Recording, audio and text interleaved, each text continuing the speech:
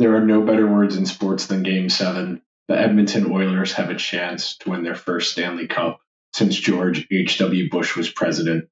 Let's get to work, Oilers fans. You are Locked On Oilers, your daily podcast on the Edmonton Oilers, part of the Locked On Podcast Network, your team every day. Hello, everyone, and welcome to this Monday, Game 7 of the Stanley Cup Final Edition of Locked On Oilers.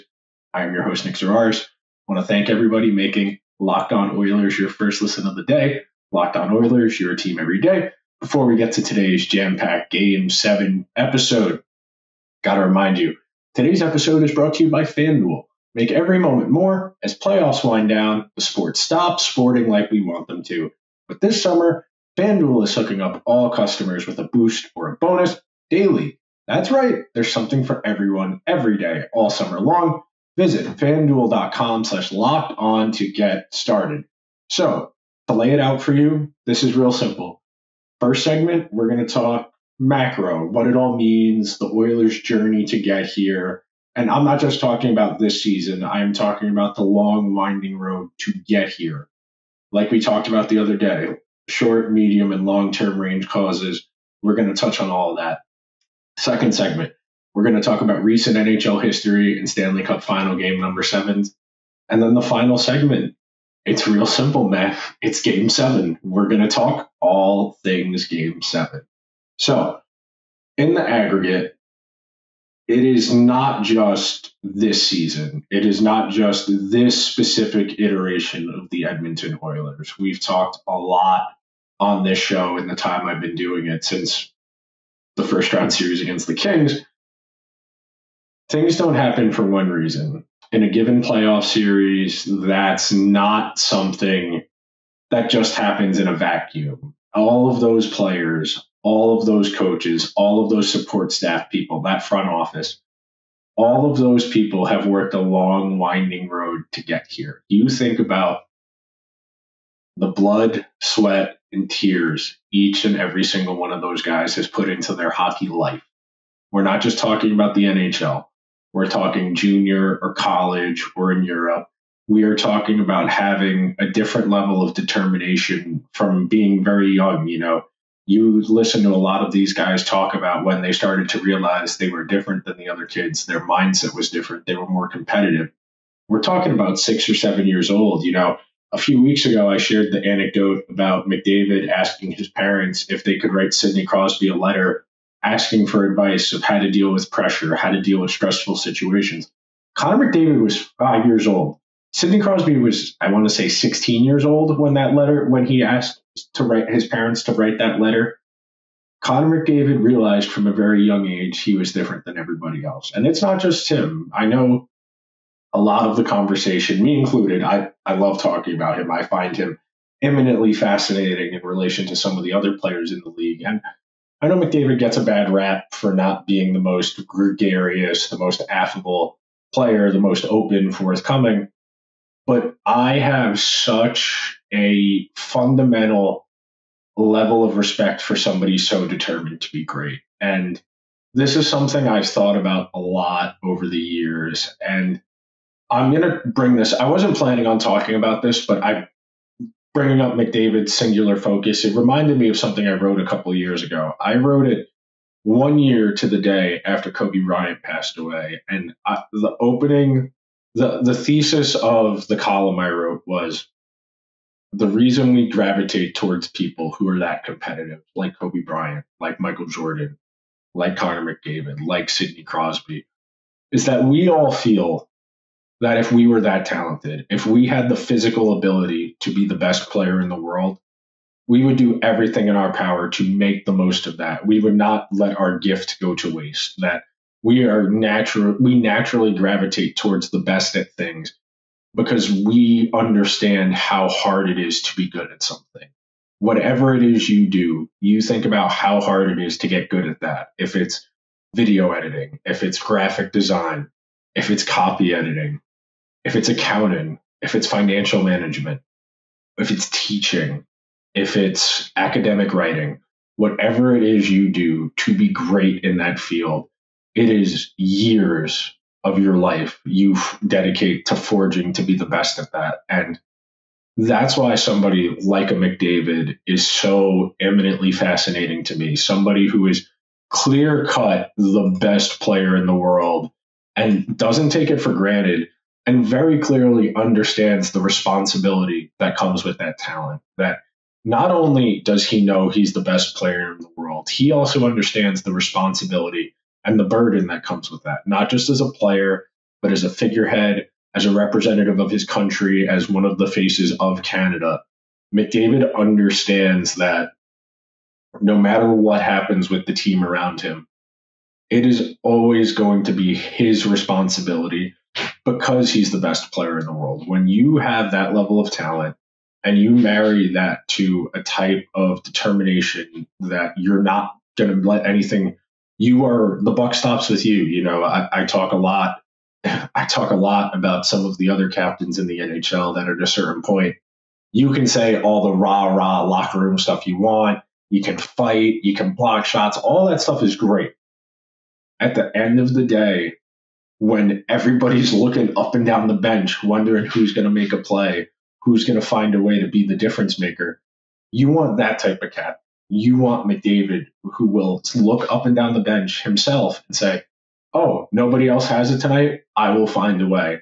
And that's something that I genuinely admire about McDavid and his game, is that when the team loses, he puts it on himself and always says, I can be better.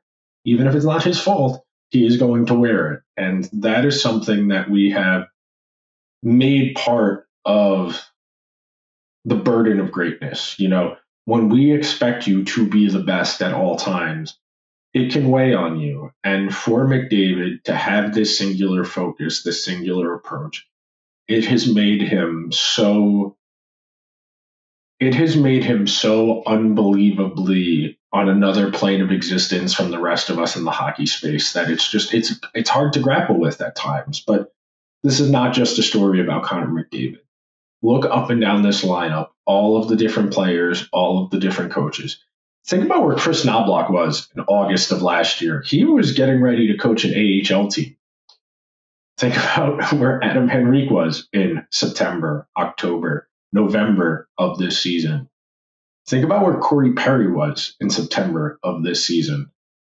Look up and down that. Think about where Matthias Ekholm was a couple of years ago. Think about where Stuart Skinner was after the playoffs last year. Think about where Darnell Nurse was. Think about every single person on this team and their journey to get here. That is what I find the most interesting when we start talking about championship teams, is how it all comes together, what the vision is, and why it works. It's not just that it works. We watch the games. We know how it happens. We see the goals. We see the saves. We see the block shots. We see all of that. The difference is when we start asking the why, that's where we get to a deeper, a more material understanding of what's going on within the game. And it's not something everybody cares about. I personally find the why and the how a lot more interesting than the game results. Obviously, you know, you want to watch the game, you want the drama, you want the excitement. But the counterpoint to that is I find the human element within the game, how all of these guys came together to push this together to get to this point. I find that stuff eminently fascinating as a sports person and frankly, just as a person. You know, the connection, the human element to this is not lost on me. And it's something that I find invaluable when we start talking about sports, because that's what makes sports the best. You know, I go back to the Spike Lee quote where, apropos, before Game 7 of Yankees Red Sox in 2004, the ALCS, he's on the field. He's doing a hit with the 6 o'clock Sports Center, and Dan Patrick was the anchor. And Dan Patrick turns to him, and this is back when ESPN cared about baseball, and Dan Patrick was standing on the field, held up the microphone. He goes, Spike, if you were going to write a movie, could you write a movie as dramatic as this series? And Spike Lee puts on this, like, what'd you just say, smirk? And he's like, no, I couldn't. Movies, TV, that's all fake. This, sports, this is real. You can't make this up because this is real. We are going to take one quick break. Be right back, and we will talk about recent NHL history and Game 7s, so be sure to stick around on this edition of Locked On Oilers. I love sports. I love them so much. I never want them to stop. But as the hockey playoffs wind down, we get fewer games. And the sports, they're not sportsing like I want them to. But FanDuel lets me keep the sports going whenever I want. All I have to do is open the app and dream up bets anytime I'm in the mood. And this summer, FanDuel is hooking up all customers with a boost or bonus daily. That's right, there's something for everyone every day, all summer long. Me, I'm a big proponent. I love props. I'll go and look, throw 2 or 3 guys to hit a home run in baseball. Or, if you're so inclined, go throw together something over in the WNBA. The Liberty went to the game the other night, Thursday night, before Game 6 on Friday. Had a great time. Anytime you can go to live sports, you got to do it. And if you want to make the game a little bit more fun, you should check in with FanDuel. So head on over to FanDuel.com/lockedon and start making the most out of your summer. FanDuel, official sports betting partner of Major League Baseball. I want to thank everybody for tuning in to this Monday Game 7 edition of Locked On Oilers. Whether this is first thing in the morning, on your way to school, on your way to work, or if you're a masochist and you're working out first thing in the morning in the gym, I'm glad you chose Locked On Oilers to set the tone for your Game 7. You know, I was thinking about going something along the lines of the Robert Duvall line in Apocalypse Now, love the smell of napalm in the morning, smells like victory, you know. Game 7, Stanley Cup final, best player in the world. It hasn't happened in a long time. You go back and look through the last handful of seasons, we haven't had a lot of these Game 7s.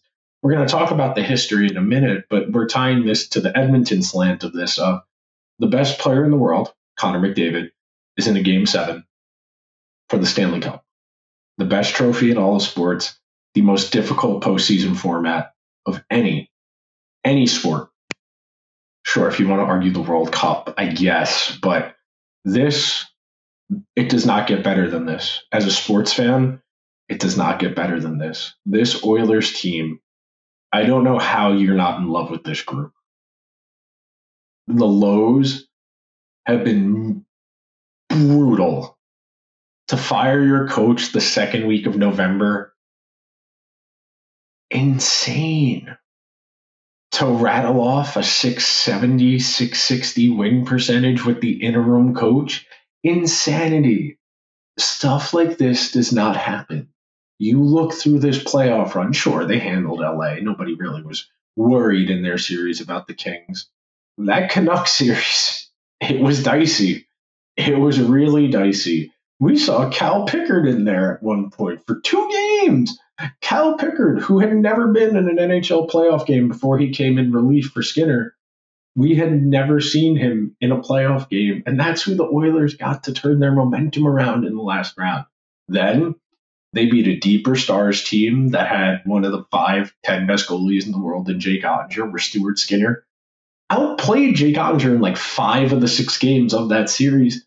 And now, to come back from 3 games to nothing and force a Game 7, this is the stuff you will talk about for the rest of your life. So I'm going to click over to my notes. Obviously, I'm not in my usual setup where I have a second monitor to go back and forth. So you will have to forgive me for my eyes darting back and forth between the camera to acknowledge the YouTube audience and my notes. But I'm going to click over to my notes here. So last Game 7 in last Stanley Cup final Game 7, 2019 Blues at the Bruins. The Blues win that game 4-1. The Bruins home ice, and I talked about this with Gil on Locked On NHL on the national show for Monday. The Bruins got behind in that game. All of the energy was out of the crowd, and it was almost academic. I can vividly remember watching that game in my room at home, and it was still on NBCSN, and I remember the broadcast showing a pan shot down the Bruins bench, and every single guy had a 1,000-yard stare, not knowing where the goal was going to come from. And obviously, these are professional athletes. They're never going to say the game is over. Those looks, that told me what I needed to know. That told me the Blues were going to win that game. Prior to that, you have to go back to Boston, Vancouver. That is a series where the home team won the first two games, and the Bruins came storming back. They won games 3 and 4 on a 12-2 aggregate, absolutely throttled Vancouver, and then winning on the road in Vancouver in 2011, winning 4-0. Prior to that, 2009, that was the last time the best player in the world was in a winner-take-all Stanley Cup Game 7. Sidney Crosby and the Red Wings. Sid gets his moment. They win the Stanley Cup. They win the game 2-1 in 2009. The Marian Hossa Bowl, as everybody remembers, after he had been on the Penguins the year before when they lost to Detroit. Then he went to Detroit. They lost to Pittsburgh. He ultimately obviously went on to win Stanley Cups in Chicago. But I digress. Prior to 2009, 2006, the last time the Oilers were there, they lost at Carolina 3-1 in 2006. Prior to that, 2004, the Calgary Flames at the Tampa Bay Lightning. The Lightning win that game 2-1. Disallowed goal. Very, very looming disallowed goal conversation for anybody a little bit south in Calgary who might be hate watching this episode right now. And then before that, Anaheim at New Jersey. The Devils win that game 3-0. That series, 2003, the last time a losing player won the Conn Smythe for playoff MVP. That, of course, Ducks goalie Jean-Sébastien Giguère. Connor McDavid, win or lose, I assume is going to win the Conn Smythe. But like I said with Gil on Locked On NHL, good luck getting him to accept the trophy if the Oilers lose this game. I cannot fathom the type of bittersweet juxtaposition it would be to be told you were the best player in the playoffs. Sorry, though, you don't get to win the Stanley Cup. That's not fair. But one undercurrent, and something I do think matters, I do think the fact the Oilers have juice.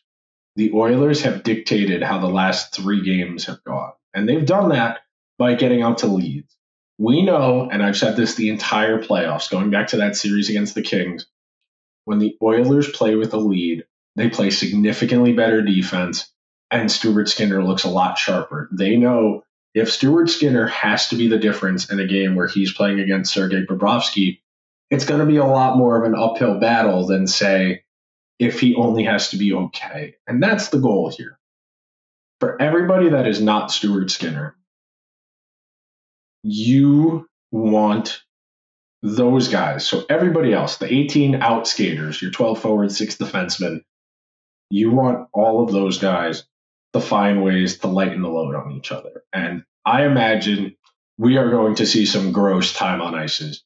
Won't be surprised if you see Bouchard and Ekholm up around 30 minutes. Won't be surprised you see McDavid 28, 29 minutes as a forward.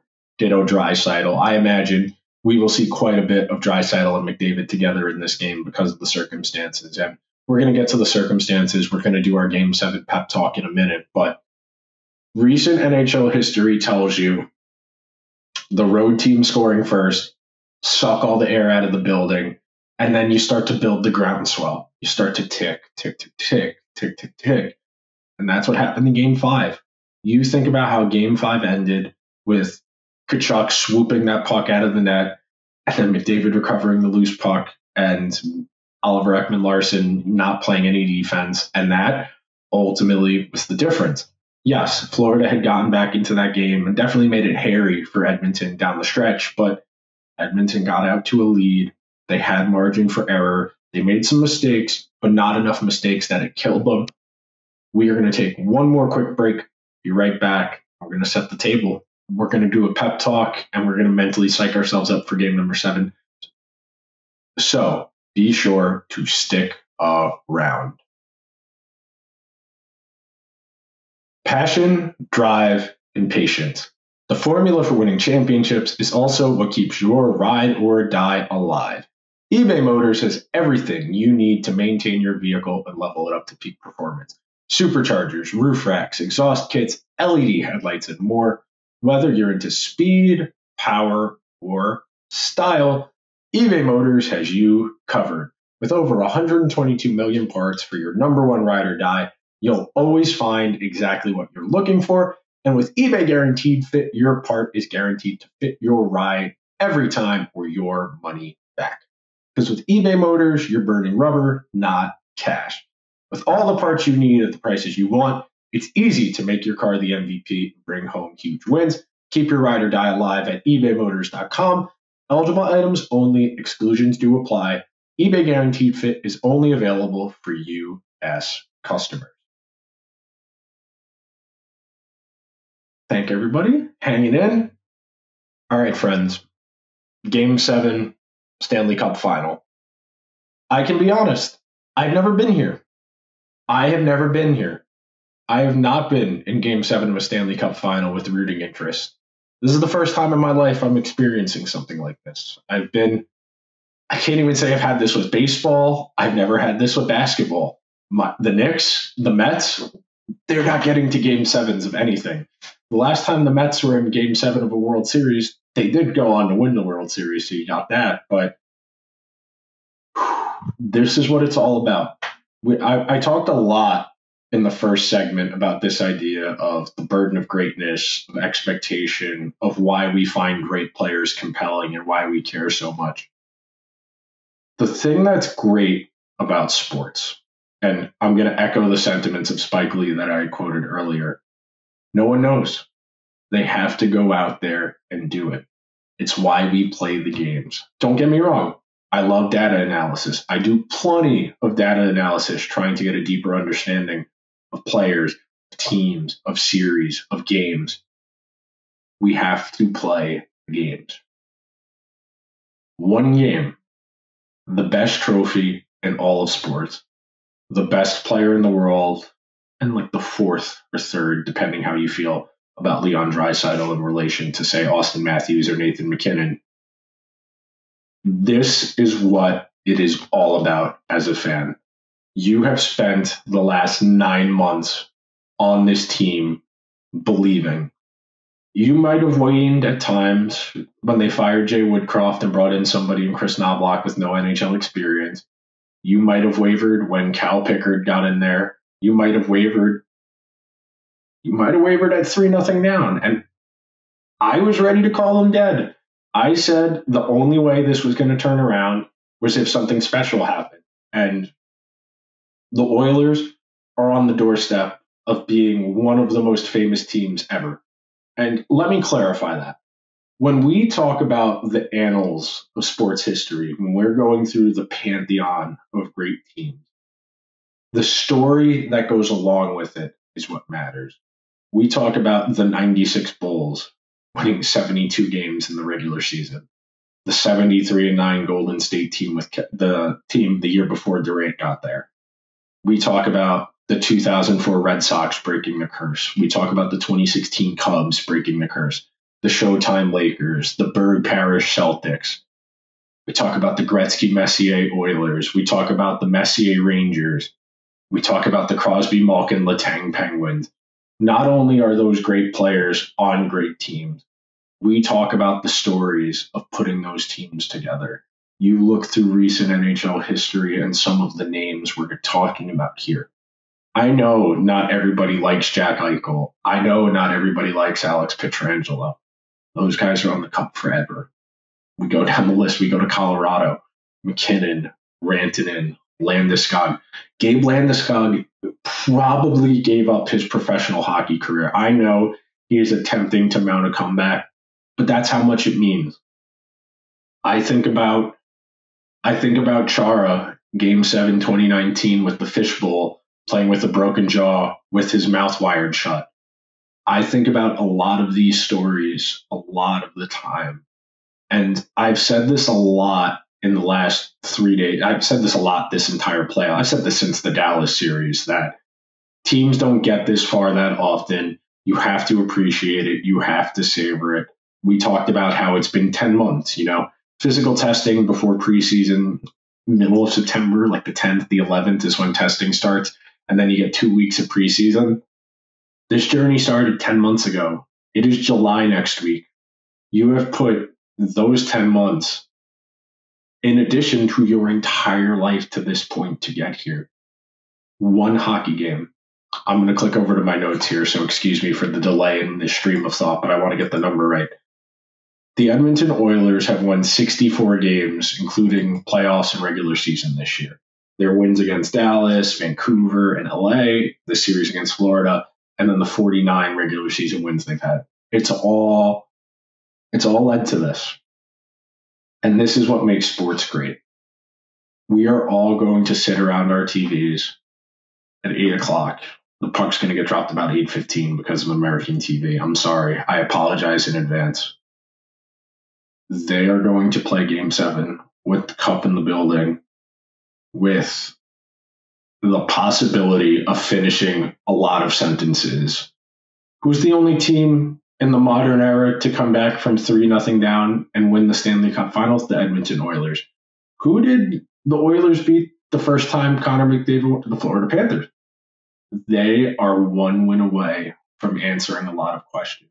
And I started this season, funny enough, I did the hit on the NHL, the Locked On NHL previews. I did the one for the Oilers, and I said the key to the Oilers season would be finding one more secondary scorer to complement their elite players. I mentioned Dylan Holloway as the guy to keep an eye on because he was young. He had some high-level trait. He had some high-quality traits that would lead you to believe he was capable of statistical production at the NHL level. And he's had some moments in this playoffs. Pretty much everybody on this Oilers team has had a moment in these playoffs. And that's one of the keys to stringing together this type of magic. It can't just be McDavid and Draisaitl. Tonight, maybe you can get away with just those two being special.